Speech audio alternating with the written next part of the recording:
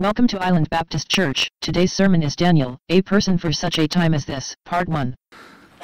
Daniel 2. We looked last time. We're going to be getting into Daniel 2 in a minute. Last time in chapter 1, great story in and of itself. Beautiful illustration of how a person should live under pressure, under pagan pressure especially. We're living in a culture that's more and more spiraling down into that. How are we supposed to live? Well, Daniel and his friends are a great example of what to do, and they demonstrate by what they do what we should not do.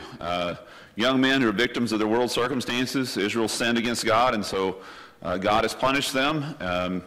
They're taken captive, even though Daniel and his friends are teenagers. They're not really responsible for this whole exile thing and this sin that's been incurred upon Israel. They really haven't participated in it. It's the leadership that's done it. Nonetheless, they're suffering effectively for the sins of others. You ever done that? Kind of burns your bacon, doesn't it? So I'm suffering because of something that you did. Well, welcome to the real world. That's the way it is. It's a bad place. Infants are dying from cancer.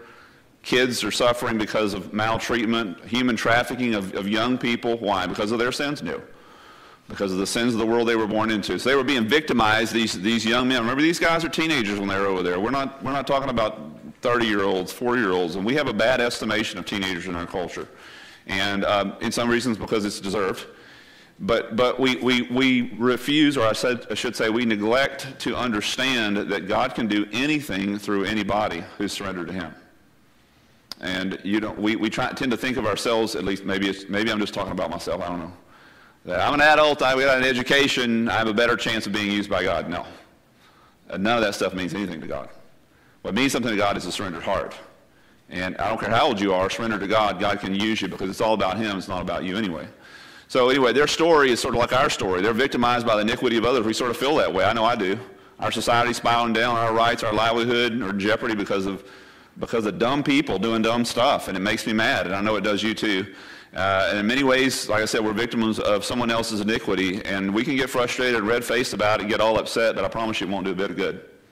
If anything, it will more encourage them to judge us the way that they are. God has set us here to make a difference, and getting mad and throwing a fit and doing stuff that I see quote-unquote Christians doing, that is not God's call for your life. It is not. We need to do what these young men did. They recognized that God was in control. God had sovereignly placed them where they were. God is in sovereign control of the United States of America and the culture of the West that we see degenerating. This is not Satan. Well, it is. God's allowing Satan to do stuff, but God is allowing it. God's not out of control. Like I said, God is ruling the universe with His feet propped up. God is allowing it. So our society is degenerating. Did they deserve it? Yes. No thinking person we would have killed them a long time ago. This culture would have ceased to exist if I was God. But God in His gracious and patience and mercy, He is allowing things to spiral down. And we need to accept it. It is what it is, guys. And we need to understand that God is in control. And He sovereignly placed us in the place where we can make a difference. And so these young men recognize the same thing. And thus, the third thing, if effectively, is that they refuse to compromise their convictions. So if you look at chapter 2, back up a couple of verses, verse 19, notice what God does for them. He promotes them. So the king talked with them, these four friends. And out of them all, not one was found like Daniel, Hananiah, Mishael, and Azariah. And so they entered into the king's personal service. You're looking at 20, 21-year-old kids. He's moved them into major positions of control over the most powerful country in the world. Would you do that? Right people, you would. If you're smart, like I said, we underestimate what young people are capable of, but God does not. Someone who's surrendered to God can do anything because they will allow God to do anything through their life. Now, this could have been the end of the story. It would have been great all by itself. I mean, these young people facing difficult times, society is spiraling down. They serve as a testimony to us, but of course, this was not the end of the story. But I would submit to you for certain, if Daniel 1 had not happened, then there would be no Daniel 2, 3, 4, 5, all the way through Daniel 12, because, like I said, the typical story is young people get sent away, they get put under pressure by society, and they capitulate, and we never know anything about them. We would forgive them for that, right? Why? Because we've done the same things. We've compromised. The reason why this is a story is because these guys did something that we did not do. They refused to compromise. They refused to give in. And God is only now in Daniel 1 setting them up for a huge impact on a people and a culture and one of the most powerful kings that has ever lived. Young people. Why? Because they were faithful to God in small things, so God's going to put them in charge of large things. Exactly what Jesus teaches in the New Testament. So Daniel and his friends were God's persons for such a time as they faced, and God used them powerfully. God wants to do the same thing with us. We need to recognize that God has placed us where we are. The reason why you're alive today is because you're not alive some other day. Oh, I wished I could have been back in the 50s, back in the 40s. Well, get over it. You're not going back. This is where you are. It is what it is. Learn to deal with it. Learn to live with it. Learn to like it. Learn to accept it. Learn to say, God's in charge. God knows what he's doing. He placed me in this place. How can I help you, Father, in the mission that you have going on around me? That's what these young men did. They became lights. By the way, the best way to see a light is when it's super dark. And so it's getting dark. Guess what he wants to do with you? He wants you to shine. Don't become a part of the darkness. Don't become a part of the hate group, and all the stuff that's going on out there. Do not resist the urge. So God had much for Daniel and his friends to do, and of course it began with obedience. It began with the unwillingness to compromise. I think George Washington was credited with the saying, few men have the virtue to withstand the highest bidder. Isn't that true? It is. Rare are the ones who can withstand the highest bidder. Oh, I don't give in on the low-level stuff, but man, everybody's got his price. Well, no, not everybody. Not everybody. They're rare indeed, and God has called us to a rare living. He has. Uncompromising people are rare, but God, when he finds them, uses them for rare tasks. Thus, the story of Daniel in particular and his friends.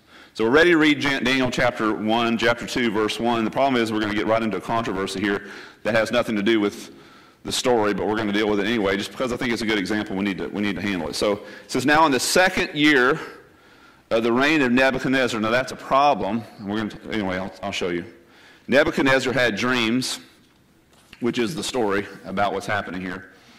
And his spirit was troubled, and his sleep left him. So he's had this massive dream and really upset about it. The problem, as I said here in chapter 2, verse 1, is that it says it's his second year. And we were just told in chapter 1, back in verse 17 and back in verse 5, that Daniel and his friends were 3 years underneath Nebuchadnezzar in chapter 1. And then now it says in chapter 2 that Nebuchadnezzar has only reigned 2 years. And they say, controversy, right? Contradiction. There's contradiction in the scripture. I hear people saying that all the time. And let me just give you a word of advice just to begin with, without you knowing anything else. What you need to know when a person says there's contradiction in the scriptures, you're talking to a person who does not know the Bible. Because I'm telling you, and I'm not an expert. I'm every intention to be an expert in the Bible. Every day I intend to be that. But I'm telling you, everything that I've seen that is quote-unquote a contradiction in the Bible there is a contradiction, and I want to show you where it is. Take your fingers like this. Got them? Got them? Now point them to your ears. In between your two fingers is where the contradiction is. It's not in the Bible. There's not a contradiction in the Bible. There are tons of contradictions out there, but it is between the ears of people who claim. Here's the case. The reason why I just take your time, just because I think it's an example, maybe a fine example of supposed contradictions that are actually not in the scriptures, but are actually between our ears. The contradiction doesn't exist except between the ears of people who don't understand the scriptures. And here's what's happening. So you would see here that in Daniel chapter 1, chapter 2, verse 1, that Nebuchadnezzar has only reigned for 2 years. But in Daniel chapter 1, it's already said he's reigned 3 years. How is that possible? They served him for 3 years. He's been king for 3 years. And yet chronologically, chapter 2 follows chapter 1, and yet it says he's only served 2 years. So the writer didn't know what he was talking about. This is a contradiction, they say. Didn't know what he was talking about. See, there's other mistakes and issues in the Bible. And again, like I said, only between their ears. If they did a little research, what they would find out is that the Babylonian Empire did not reckon years to a king until they had served a full year.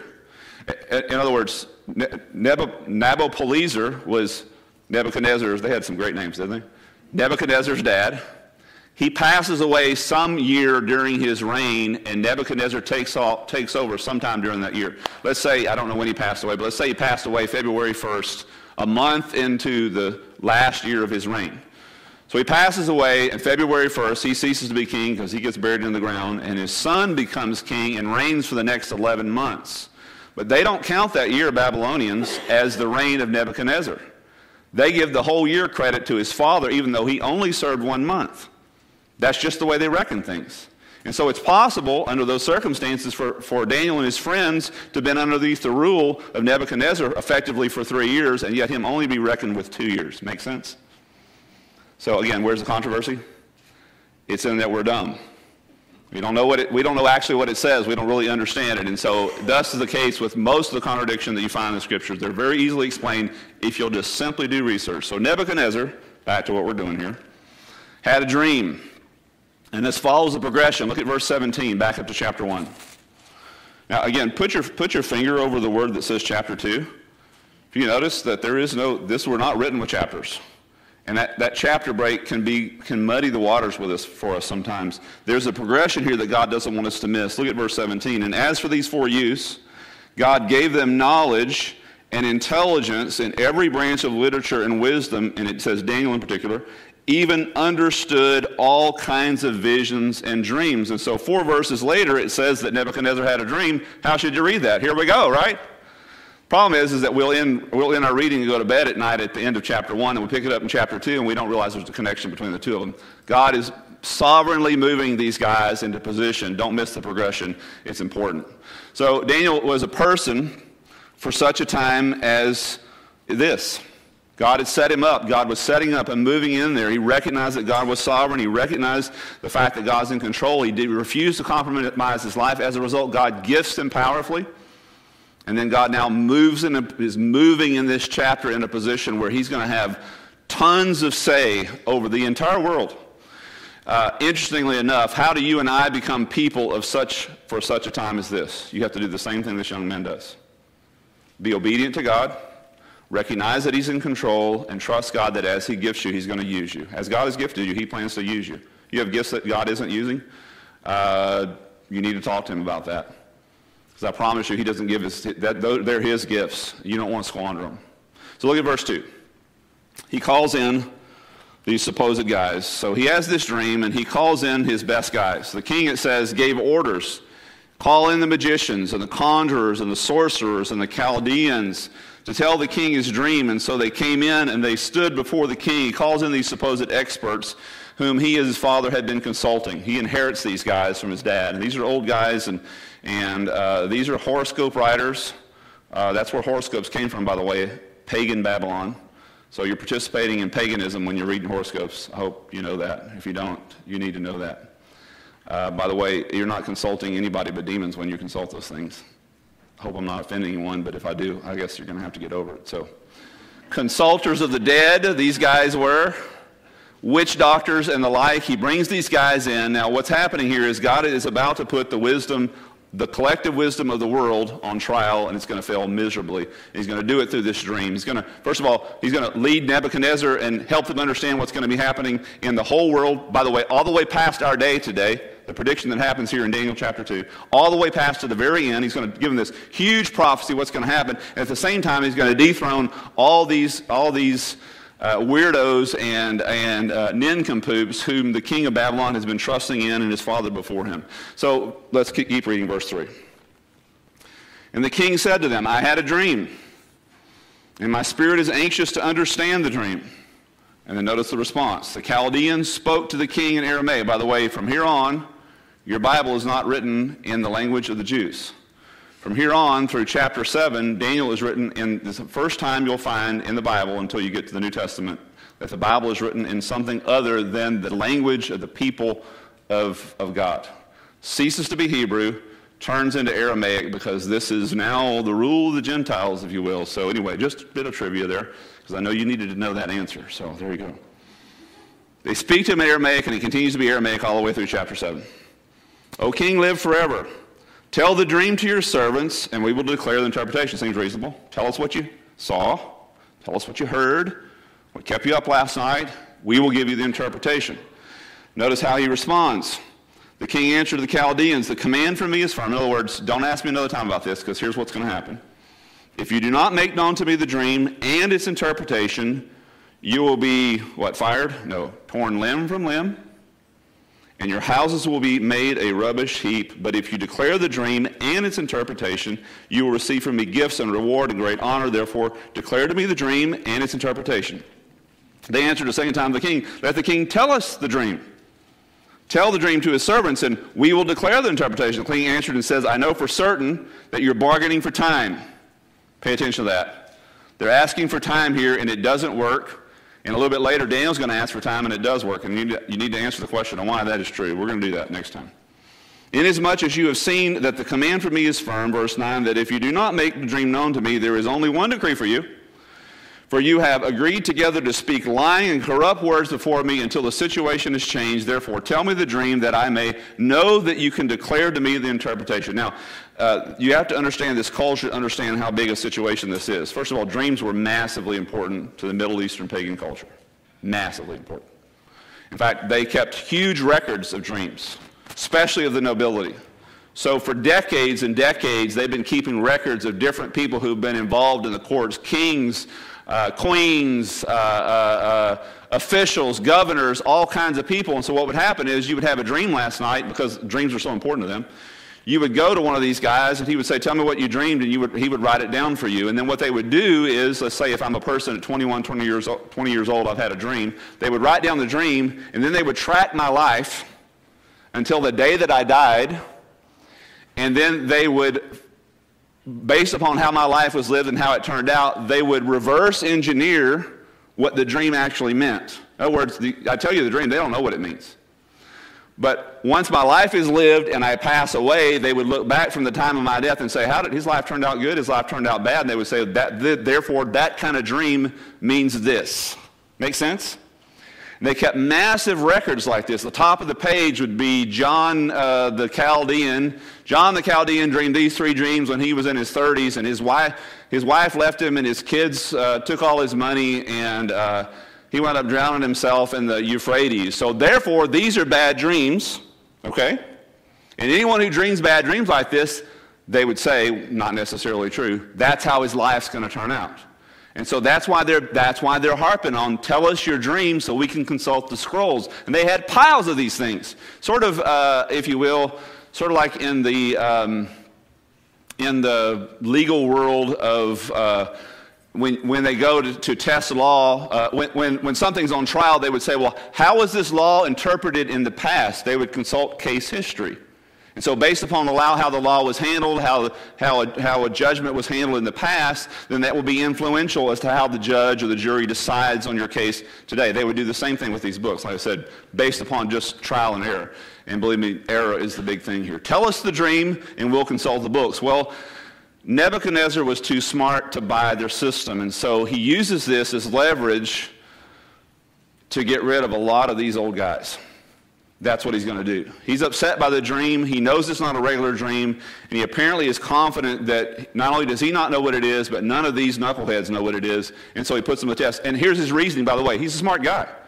So let me get this straight, guys.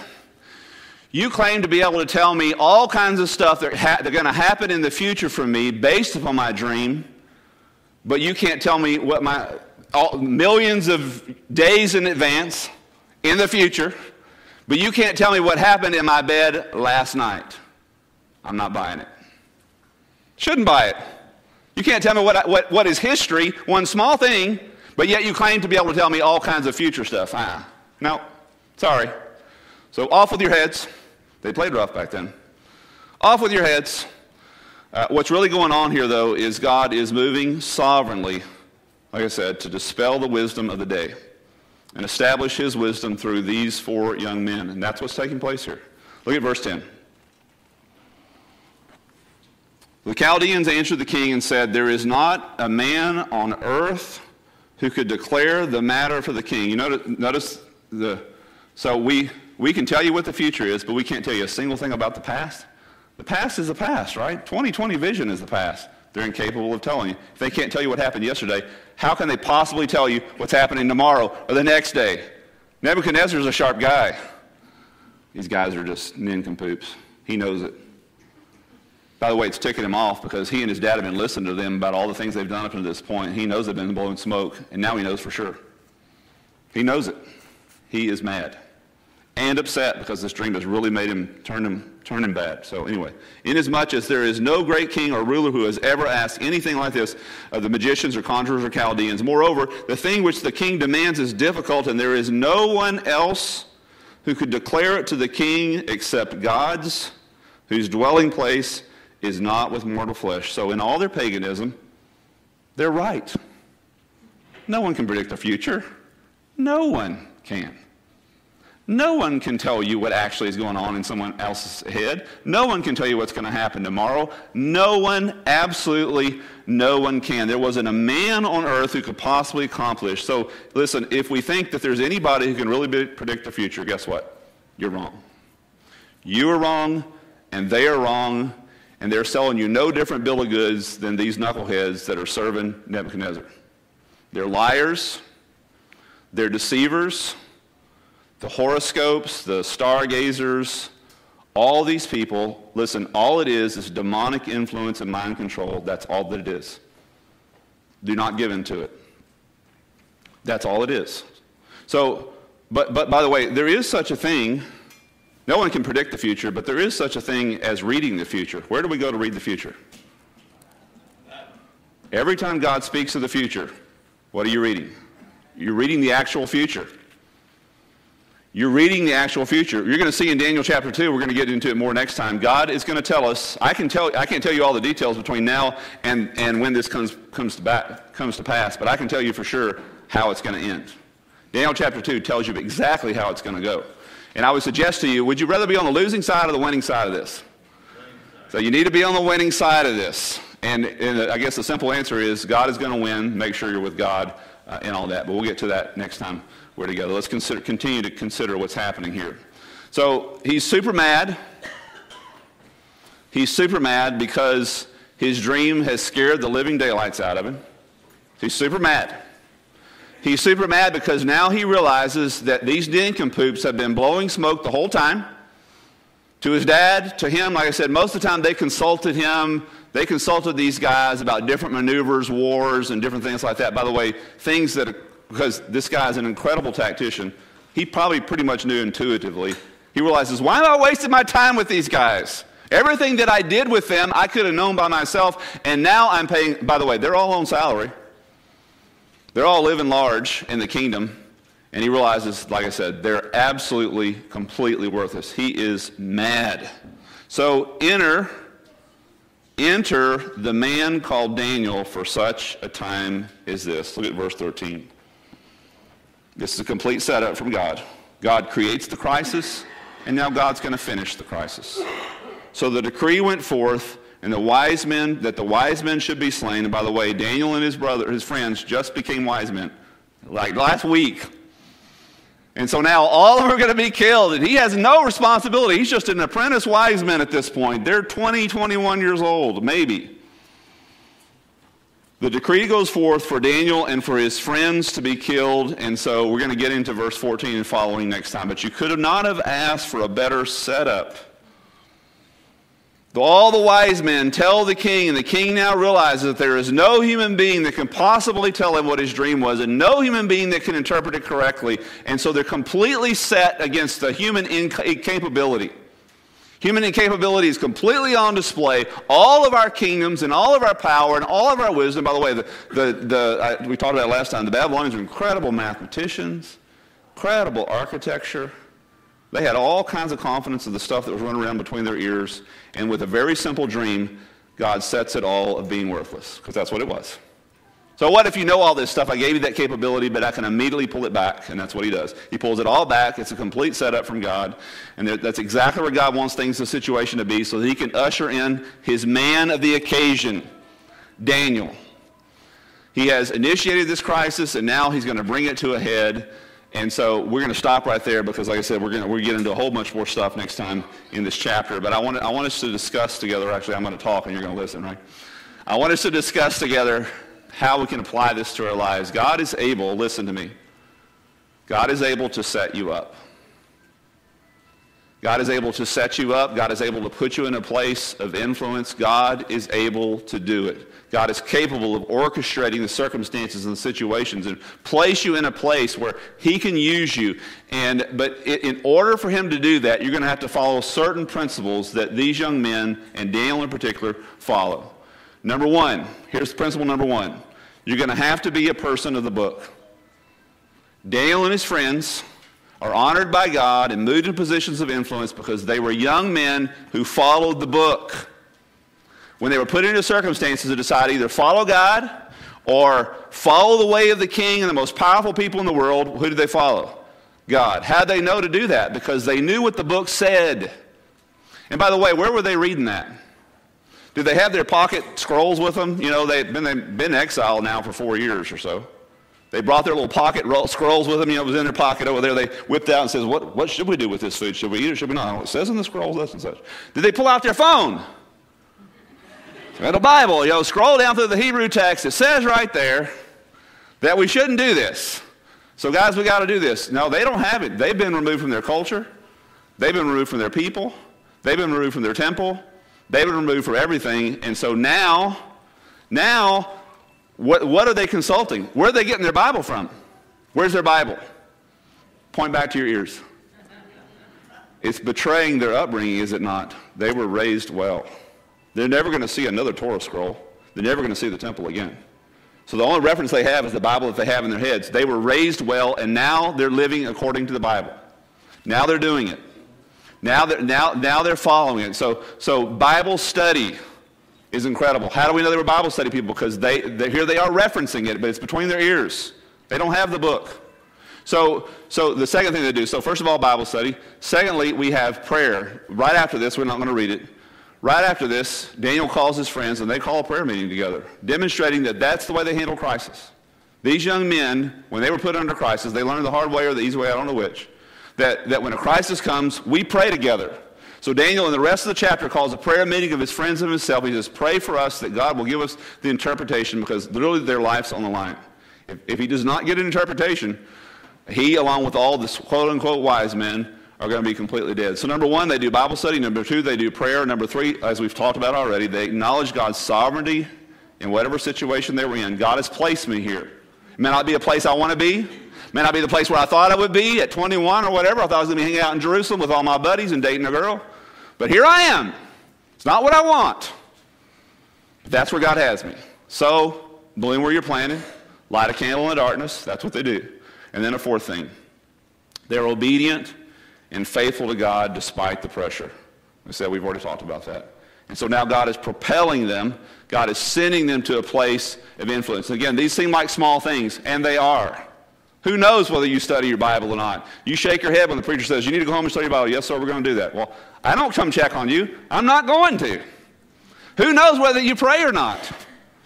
Who knows whether you recognize that God is sovereign and that he has placed you in that place, or whether you're obedient to God? I'm not following you around. No one else is. Who knows?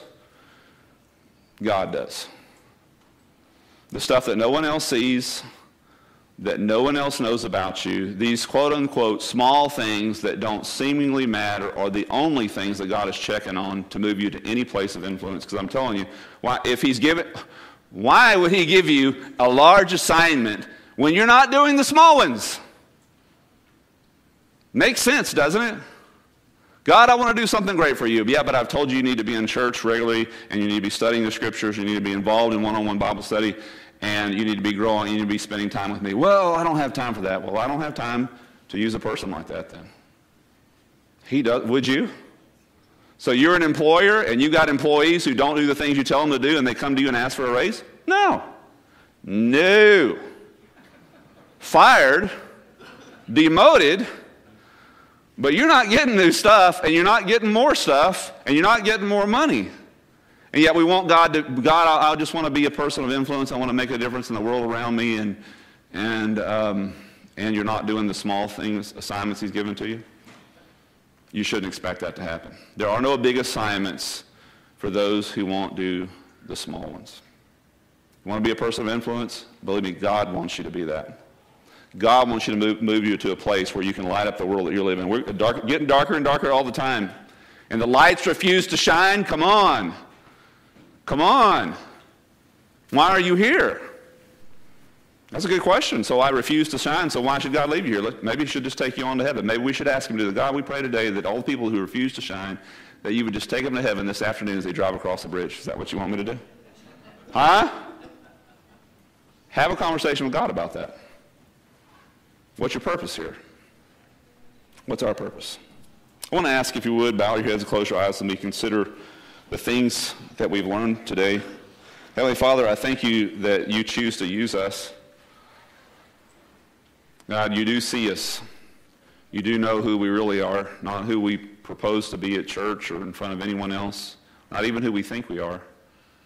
You know who we really are when we're all by ourselves, when we have an opportunity to pray or read the scriptures, or when we don't take that opportunity, when we have an opportunity to choose right, and either we choose it or we don't. When we have an opportunity to recognize that you've placed us where we are or not. So, Father, I pray that when you look deep inside of us who we really are, that you would see something that you can use, something that's obedient to you, Lord, that we would live for your eyes and not worry about the eyes of anyone else, not worry about the place or the position or any assignment you may give to us. Instead, be worried about the assignments you've already given to us, being faithful to you. Again, we thank you for these young men and for Daniel who stood strong and who were ready. God, we acknowledge that you are in control of history and that you're in control of kings and presidents and prime ministers and countries, and you're sovereign over all these things. So, God, as we sit underneath your sovereignty, I ask, God, that we would be determined to be useful to you. Thank you so much, God, for speaking to us today. It's in Jesus' name we pray all these things. Amen. Thanks for visiting. Find us at www.islandbaptist.org.